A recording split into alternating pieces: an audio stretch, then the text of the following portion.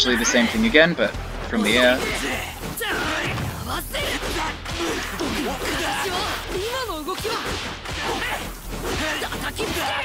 And then you get going into attack, I'll do 2 hits into the armor move, and then start this. And it's a bit less damage. And then do basically the same thing, but just starting with the tilt part 2. And that gets a bit more damage, 9,800. Decided to block. Now if he wants to backdash after the second hit of the armor move, I'll just cancel it early. And then do it that way. So he's actually, see, it looks like he's done a sidestep now, so if I do 2 hits into this, guard break.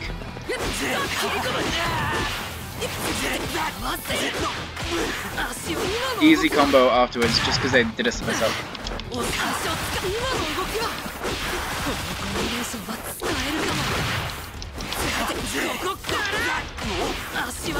And here he's going to get a bit more than 10,000, 11 and really get into his combos.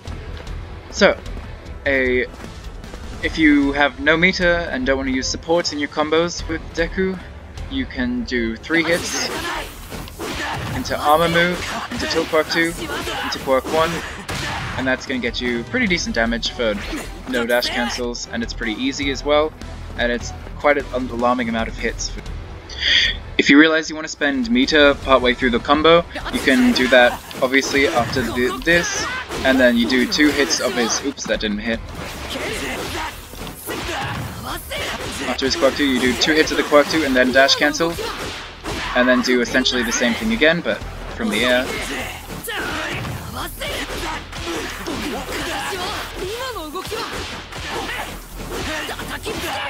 And then you get 9,300 damage, which isn't max damage for 1 dash cancel, but if you're mid-combo and then you realize, oh, I want to spend a dash cancel, then you can do it that way, and you get some more damage, which is good.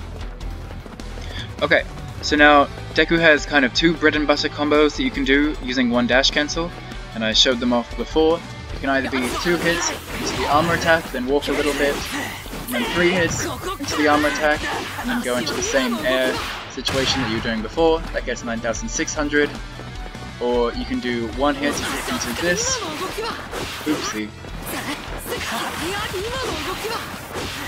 and then do basically the same thing, but just starting with the tilt part 2, and that gets a bit more damage, 9,800. I tend to, if I am doing it, I tend to use this one a bit more, even though it's a bit less damage, just because it's a bit easier to hit confirm, because his tilt quirk 2 is really unsafe on block, and unless I'm doing a punish that I know I can punish them with or something, I'm not going to go for this that often if there's even a small chance that they'll block, because if I do this on block, I'm going to get punished for it. So if I know that they've done something unsafe, I'll go in for this one to get the max damage.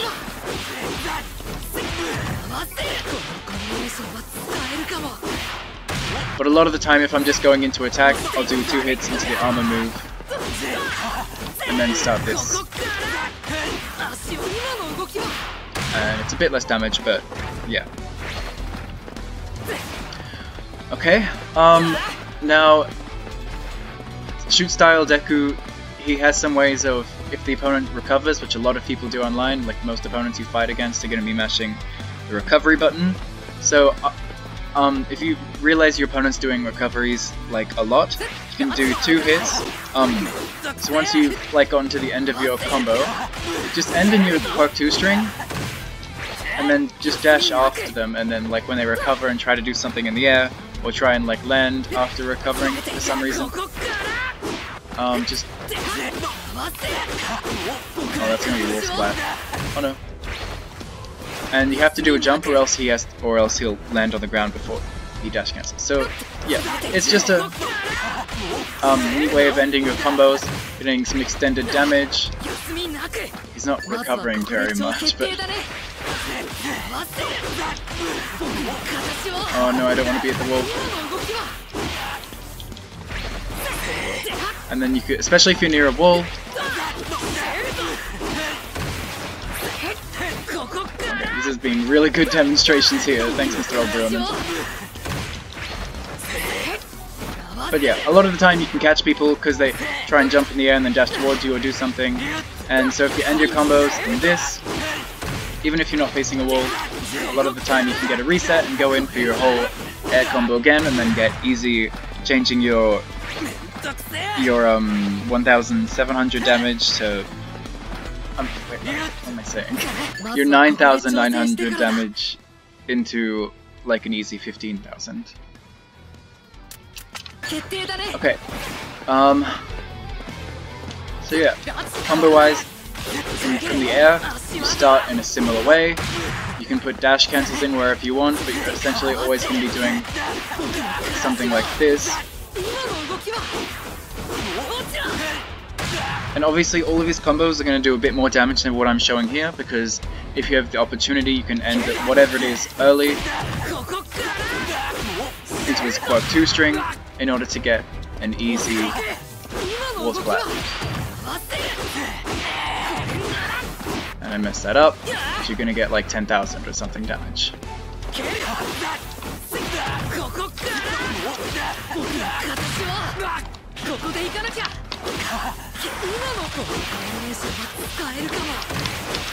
I don't know what I'm doing, that was messed up. You see, you can get good damage with the wall splat, and you're often going to be able to get a wall splat because of his great quirk 2 string. Wall splats every time. He can get a little bit more extended damage if you want to do 2 dash cancels. For example, if I go a hit into this. Oops, my bad.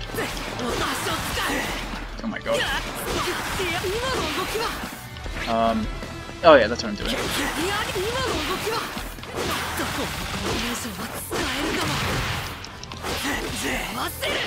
What? How did that mess up?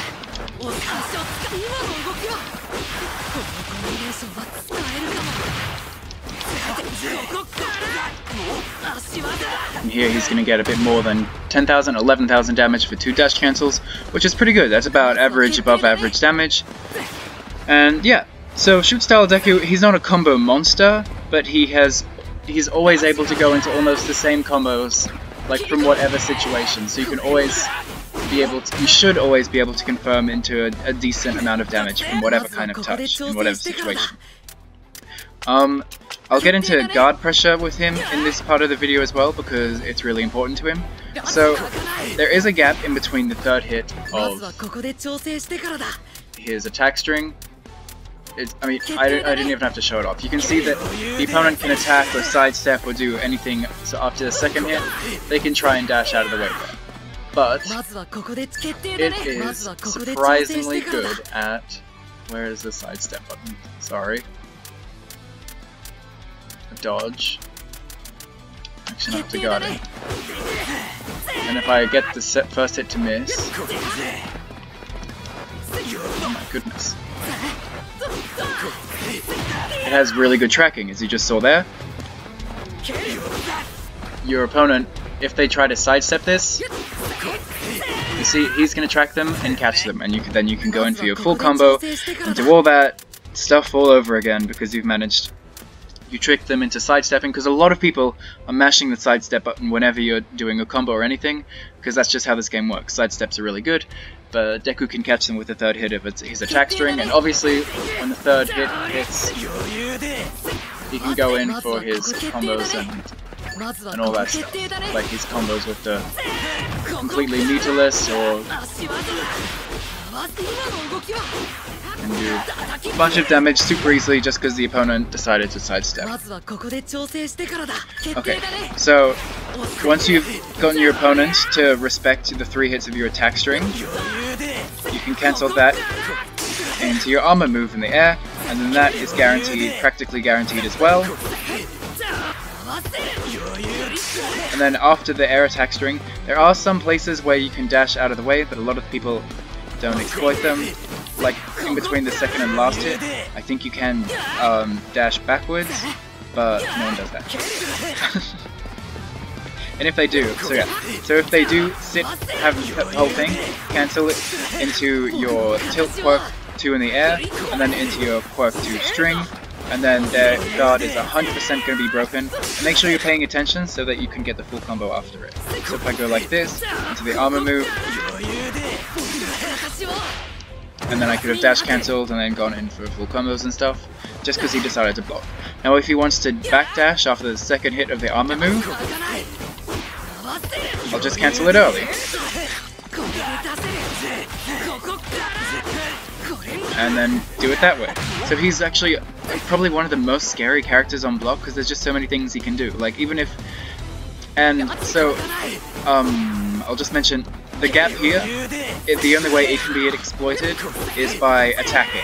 So the opponent has to attack after the first two hits of your attack, then obviously that leaves them open for if I do 2 hits into my armor move. So I'll do 2 hits into my armor move, into like any other crazy stuff, like the stuff I was showing before, into tilt quirk 2, into the string, I can do 2 hits into the armor move, tilt quirk 2, dash cancel, and do the whole thing all over again, and it's so crazy and ridiculous. Like, even if you mess up and like for some reason you get this early, dash cancel, and if you put in random dash cancels at weird places, they're not going to know where to block, and there's just no way that they can like avoid it. He's really scary on block, guys. Like, if anyone decides to block you, that's their death sentence. Like, he doesn't even have to use dash cancels. Like there, that was a clean guard break, and because of the stun from the guard break, I can go in for a full combo, get easy damage. But yeah, really scary on block. And yeah, if they try to interrupt you, instead of doing the yellow attack here, you can actually go in for the projectile. And if they've blocked anything of yours, or if they've maybe done a sidestep into a block, so they lose that like chunk of meter. You can see, I'm Deku. When I sidestep, I lose some of my guard meter. Wait, let me get rid of his. So yeah, if he's lost a bit, this projectile does so much guard pressure, they're instantly guard broken. And because it's just one attack, then you can get an easy follow-up afterwards. So I'll just do an attack to emulate. So see, it looks like he's done a sidestep now, so if I do 2 hits into this, guard break,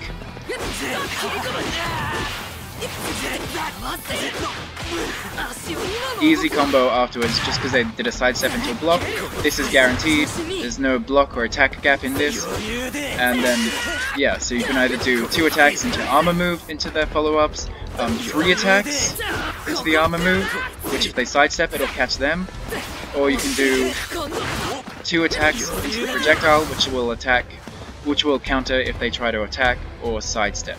So he's really strong mix-ups on block, and if you're playing shoot style Deku, you should be breaking their block every time if they ever are willing to block against you. So even though he has kind of below average damage, he makes up for it for the fact that he's really oppressive on block and everything. I'll just quickly go over his plus ultra. It's not that easy to combo into, since his attacks leave him into the in the air a lot of the time, so usually you just do 2 hits or 1 hit into the tilt quirk 2. It does good damage on its own, just those 2 hits, but if you want you can combo out of it with supports. The supports that I like to use, the cannon ones, aren't really the best at extending. Mirio can do some stuff.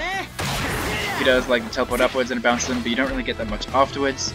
But a lot of the time, unless, like obviously I'll use the plus ultra one if I just want to get a huge chunk of damage or like finish out the game. But a lot of the time with Deku, I actually like to save my meter, since he can get all these good combos like super easily, and like flashy stuff. That wasn't a good combo at all. But like, you know, with this thing, because this is totally free, and he gets mix-ups, like if they recover, I finish in the quad 2 string. A lot of the time I just try to save my meter and go for other damaging ways of doing things, so that, especially with this cannon team, I can either do my plus ultra 2, or just off of any touch, if I see the opponent does anything, I touch them twice. Like, I can do anything into this. If I do 1 hit or 2 hits into this, it's an instant 24,000 damage. So if you've touched your opponent even slightly previously in the game, if you've hit them with a projectile or hit them with like the slightest, tiniest combo from a guard break, if you touch them once more and you have the Team Plus Ultra, you're getting an instant 24,000 damage. And it can't be broken, so it's practically GG if someone hits you. So look at that. So the amount of life that they have left, I doubt that you're going to be hitting... Like, they're never going to survive that. You've probably hit them a few times in the game in order to get your combo. Like, even if you just do this, like, for some reason, that, and then go into the plus ultra 3, then they're dead. It's just really strong. You want to make sure you save your meter so that you can go for that. I'm going to call it an insta-kill. You just do attack into this, and then they're dead. Like, even if it's 1 attack, 2 attacks, a red attack, they're getting 24,000 damage, and it's ridiculous. And anyways, guys, I think that is all that I have to talk about with Shoot Style Deku. He is really fun. I have a lot of fun using him, especially since he's a bit more balanced than some of the other Dekus. He's really, I'd say probably the most broken thing about him is his block pressure. It's really amazing and really oppressive. His combos are okay, but what makes them really good is that you can do them off of any situation. He's good mix-ups, and he has good free damage. And yeah, he's just a really fun character, good all-rounder, and a good close-up character. Anyways guys, I hope you enjoyed, and I'll see you in the next video. Bye!